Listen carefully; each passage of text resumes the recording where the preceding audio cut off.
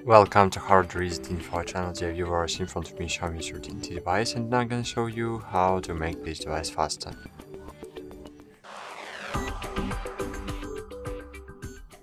Firstly, remember the one rule: never fill up your internal storage over the 70%. As you can see, I have used, I don't know how much space I have used in percents, but 70% since maybe around images and audio. So I have now used 70%, so great. If you have used, you need to free up the space, remove trash files, remove cache files, and click clean up.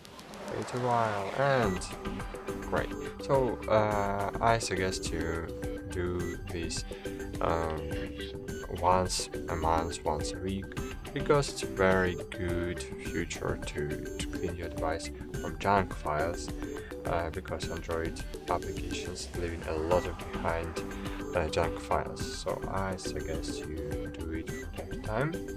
And the next aspect is located in additional settings. So open additional settings and scroll down, and here you will see memory extension feature, and you can extend your memory size up to 7 GB. Why we need this feature?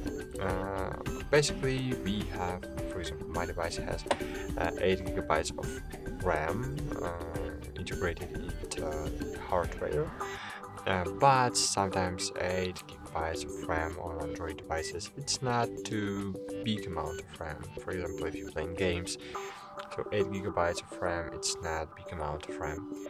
And sometimes it's a very good idea to enable the RAM expansion to save your games, your applications in when they are working in the background. Save to temporary storage extended.